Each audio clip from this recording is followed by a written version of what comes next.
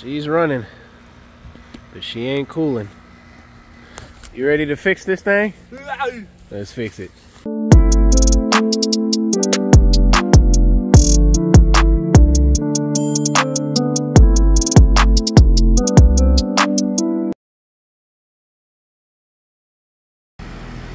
Alright, so the purpose of today's video, pretty much, I want to show, I've been seeing a bunch of guys on YouTube charging systems without using the traditional hoses, you know, manifold setup. They've just been doing it with like one hose, the tank, and using the Bluetooth probes.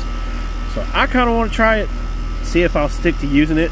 Right now, I just have this on here by itself. I haven't even pushed in the Schrader quarter compressor, but I guess what really has to happen is I have to take this off of here, off the valve core removal tool. Bam, now you got it like this.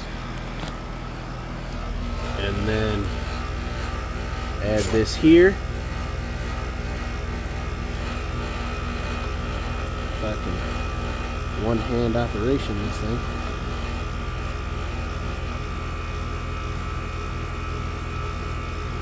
And it's tight on there. Alright. So then pop this boy off here. So then, and then I'll close this side of the port. Let me turn that way. I kind of like that better. So I can put my low side port gauge here. Jake, only because I'm using my phone to record, pull out the phone and connect to my probes and stuff. Yes, boss. And I'll show this part. You done sneezing? Go ahead, white TI with the head cap to the side. Expeditiously. Alright, so let's see if I can just lean this like right up against there. Now, oh god, there's a bee there. As I twist this in there, the depressor, the low side should start to pick some up.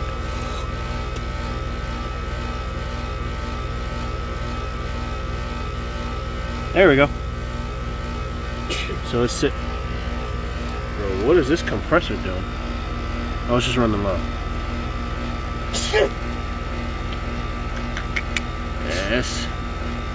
That's real bad right there. I do know it's R410A because we've been here before. I mean, we were here, what was it, like last week or something? And we told the people selling the house that the system was low. They want us to go ahead and just add some in here. So that's why we're back today. So I'm gonna give this back to you real quick. And I'm gonna get the scale and everything set up here. So just to show everybody, this is a brand new tank out of the box. We just picked it up from Epstein Distributors. But just to prove to you guys that, you know, I've freaking purged the air out of it. There we go. Booyah. So now, all I have to do to just let the refrigerant in is just really just turn this and watch the phone. So, god dang, I don't know, can you even see that in? There we go. You hold it.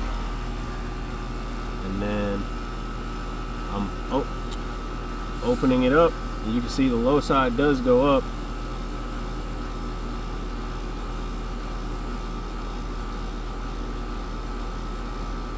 Now let in just right there on the scale, just about a half an ounce. Or half a pound, I said half an ounce. Alright. Half a pound in there, I'm gonna let that sit for a second. We're just gonna try to get this superheat up. Or I guess technically lower it. Yo, what? Oh, cut! Jesus Christ. I think the thermostat just finally satisfied. Everything goofed. Now I gotta let the thing sit there for a minute again. It's still running in here. Triangle. Yeah, that's cool. You said triangle? You talking about the alert symbol? I wonder if this has a test mode. Kind of like those T6s with like the push buttons and we press and hold the plus and the home button. I wonder if it has that alert, schedule, screen lock, Wi-Fi, brightness. Breakdance. Brightness, not breakdance, fool. Device info, alert. I mean, I guess let's see what the alert is. No Wi-Fi. Okay, cool, done. No Wi-Fi. Device info? No. How would we get to? I just want to throw it in test mode for real, for real. Look, you telling me that I think you're. Oh wait, hold on. Let me see if I can do it like the thing, and I press and hold the. Does it work like that? Am I just being stupid? If this works, that'd be sweet. All right, I give up.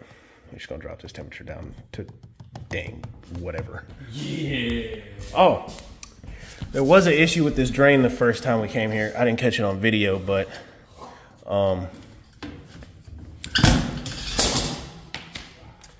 the unit had a P-trap here, or has a P-trap here, but for some reason when we were cleaning it out and everything, we kept hearing like the water like gurgle back. So that kind of let me know that the system, that the drain was like air trapped. Like there was, under the house in the crawl space, there was another trap somewhere. So what I have learned is that after the P-trap, if you put a vent there right after your P-trap, it'll kind of help if your system ends up catching any slack and create another P-trap under the house somewhere, or you know, if you were in the attic for some reason and the slope just kind of made its own trap again. And now we've had a steady drain outside like the whole time. Are you getting some water from the fridge, bro? Okay, all right. Let's wait for this thing to go through its delay, cut back on, and we'll finish charging the system up. Oh, I can get the probes in here now. Hey, cut on your the app again and connect to my temp probes in the duct now. This closet, this whole air handler, Goodman makes the fattest air handlers. I mean, it barely got in here. Turn the flash on. Line set comes from the bottom, so we are working with a piston here.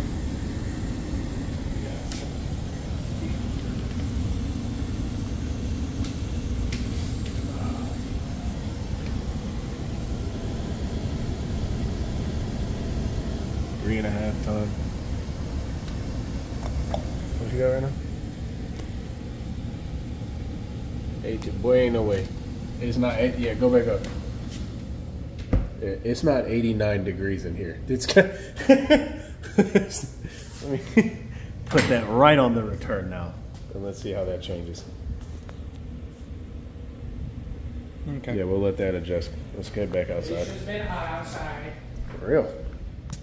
I mean, they were sitting in direct sunlight on top of the condenser. You think this one hose method is legit? Yeah. What's your take on it? Would you do it? Or do you like... No, because I'm not that smart. At least you're honest, okay? I mean, you're not stupid, but at least you're honest. For the comedic relief, goddammit.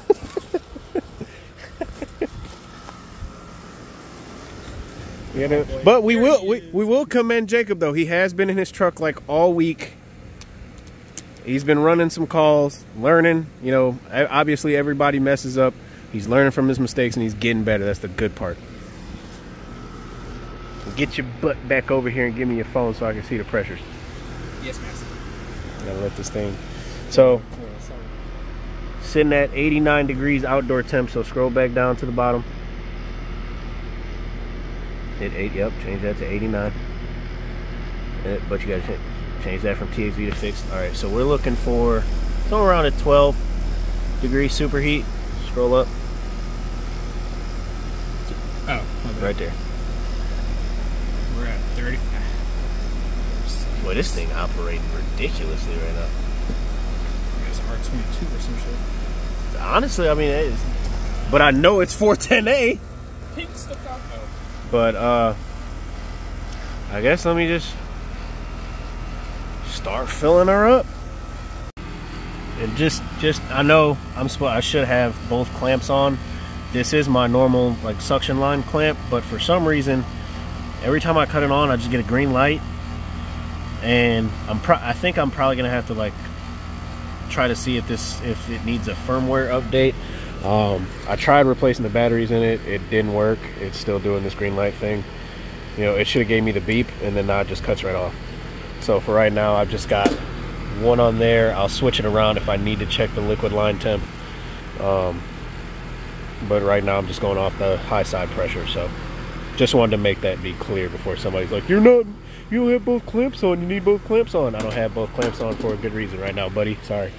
All right, what are we at? 6.9 degree superheat.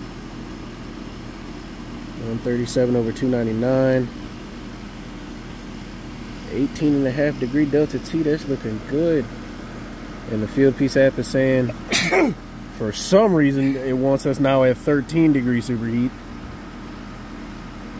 No, I said like 12 earlier, and then it went to 8. Yeah.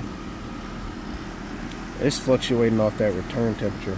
Oh, because I just went in there and moved the probe off the return grill. 7. I'm okay with 7 though. I mean, sure, we got 18.5 degree superheat. Or delta T, not superheat. So, and that only came after just doing about 2 pounds. I mean, I don't know how good. Oh, this is a brand new scale too. I ended up giving Jacob my old one. So boss man told me to go ahead, and I just went and got like the cheapest field piece one at the supply house. This one's just a wired one. They didn't have the Bluetooth one. I think was like almost $100, $110 more. It's like, nah, buddy. Just go with the good old fashioned one. Huh? Yeah, they're telling us. Oh yeah, he's having a little allergic reaction. Not sure where he got it from though. So we'll tidy this up and just leave it at that. But I'm a little 50-50 on this. I'm a little 50-50 because I feel like it puts a whole lot of strain on the Bluetooth gauges. You know, just using them. I ended up even having to switch this one out. This one is Jacob's high pressure one. Mine was for some reason showing like if I took it off, and I think that's why my high side pressure was showing so weird of a number. When I took it off, it was showing like -100. I don't know what that's about, but I just took his off. I mean, I might have to clean that one and blow that one out. I was shaking it and some water came out, so I don't know how water got in there, but we'll address that. And then this is the drain line right here with a little steady drip, drippity drip. You got words of wisdom for the people today? You ain't gave words of wisdom in a minute. They ain't seen you in a minute. We'll get back to that. All right. I don't know. I'm not going to say this is a bad thing, or even that it doesn't work. I mean, it obviously just worked for me. But I think this is one of those things where you got to get one of the newer ones that Field Piece came out with the sight glass on it, so you can just be 100% sure you're putting liquid into the system when you're charging it instead of vapor. That's the only real flaw I see in this. I mean, you're not having to carry a manifold set with you to just, if you know you have to just add a little bit of refrigerant to a system, just grab one hose, the tank, your scale, and run and go ahead and do this. I don't know, Jake, I give this like maybe like the one for my setup, I give this like a 7 out of 10, 6, 7 out of 10. 7.5, 8, dang. That's a cool little trick. Don't ever downplay yourself. That's a cool trick. You're so nice. So supportive. Such a loyal helper to the channel. Yeah, that's 100% right. Had a tenant today ask me if we teach how to do heating and air, and this goofball just goes straight up say, yeah, he's got a YouTube channel. HVAC, go check it out. And I'm just like, man, what? She said YouTube. She live under a rock, maybe. I don't know. But you got your words of wisdom yet? I'm ready to be done. I'm trying to make this a short video for today. Comparison is a thug that robs your joy. Don't compare yourself to others. Be yourself. Be happy within yourself. That was good. That one was good. Hey, now what they got to do? What they got to do? Like, comment, and subscribe. Why you go redneck right there? Don't give nothing about the tide.